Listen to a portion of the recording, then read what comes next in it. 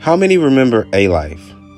Founded in 1999, Alife is a streetwear and culture brand, also a retailer of men's clothing, sneakers, footwear, and art, based out of New York City. Alife prides itself on being a multitasking, multi-faceted, lifestyle-driven company, well known for its cultural work, branded products, experimental retail concepts, art exhibitions, top-tier co-branding collaborations, and live music events. Alife was one of the first streetwear brands to gain footing back in the early days of the industry. But over the years, they're not quite the players that they used to be. And in this video, we'll discuss the history of Alife, how they started, became prominent, and eventually fell from the platform from which they once sat. I'm Nate the Great from TakeFlight214.com. And before we get started, don't forget to hit the like and subscribe button. It helps us grow and spread our reach to a larger audience. Also, if you're a fan of streetwear culture and want to be updated whenever we drop another video just like this one, then hit the subscribe button and the notification bell to be reminded every time we drop a new video. So with that being said, let's jump right in. Alife was a project created by Rob Cristofaro, Ardenon Delacroli, Tony Arcabasio, and Tammy Brainerd.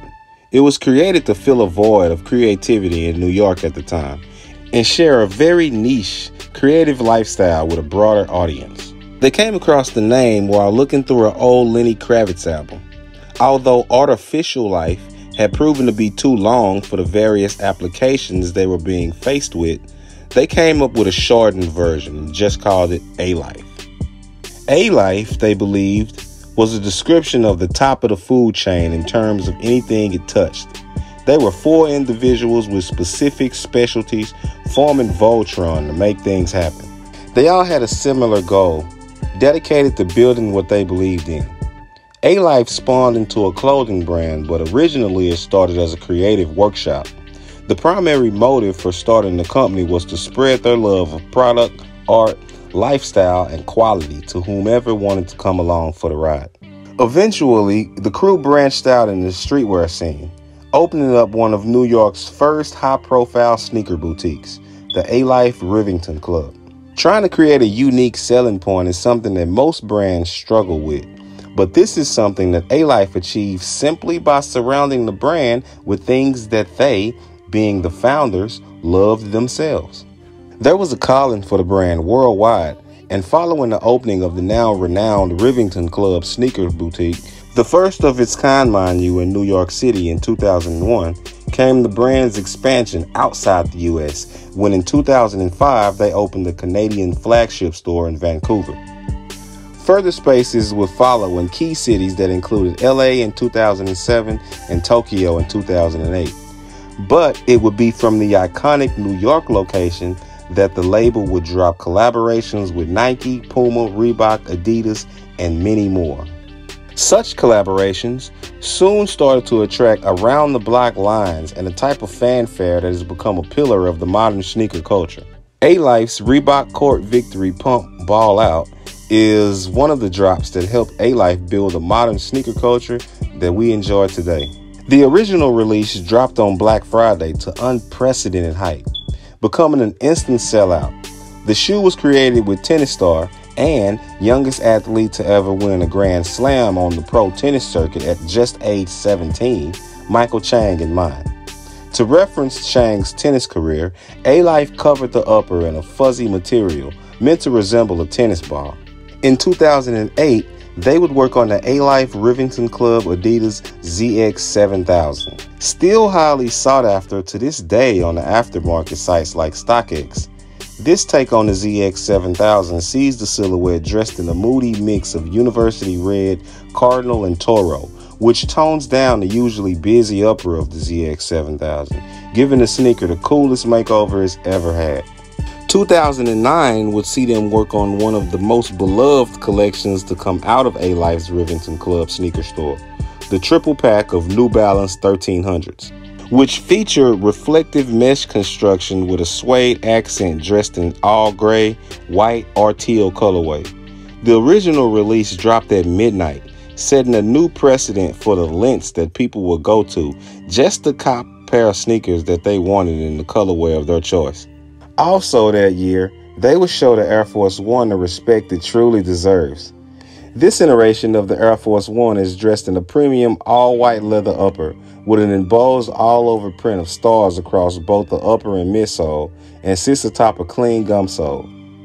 And personally, being someone that's long been tired of the classic all-white Air Force One design, I still to this day think that these are crazy and will wear them no problem. In addition to doing many dope brand collaborations, Alife also has a few eye-catching silhouettes of their own, one of which being the Everybody High skate shoe, which never looked cooler than when it was designed with Barney's New York. Dropped in 3 colorways of burgundy, mustard, or gray. Each pair in this collection is equipped with matching laces and sits atop a blue midsole with dual Alife and Barney's branding. Alife were pioneers in treating a sneaker like luxury items, and it would be collaborations like this that would later really help out when it came to elevating the sneaker in high fashion circles. In 2010, Alife linked up with Philadelphia-based pro skater Stevie Williams and cooked up this Everybody High, which features a Phillies-inspired colorway over tough performance-focused mesh and suede construction. The Alife influence grew to encompass footwear with Rift by Alife NYC and a creative agency known as Alife Creative.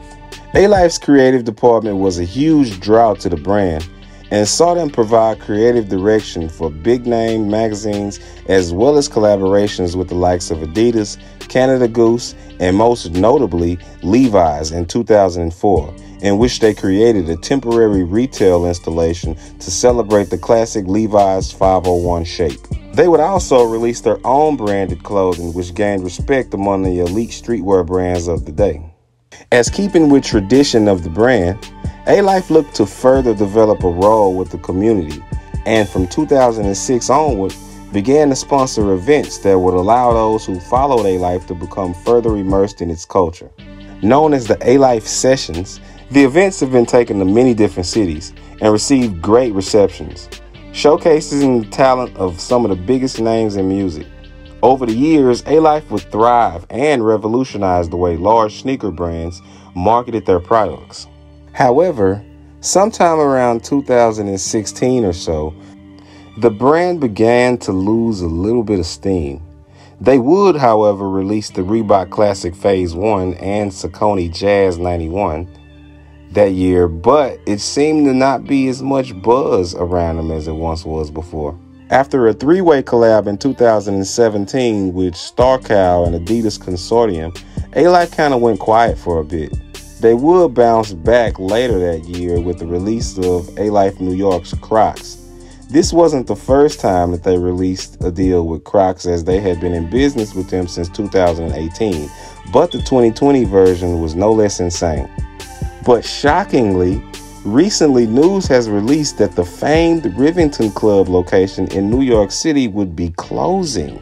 As of making this video, news is pretty sparse, with no real reason being given by Alife's general manager Therese Hill in a recent Instagram post. Quote, "It was more than just a retail store.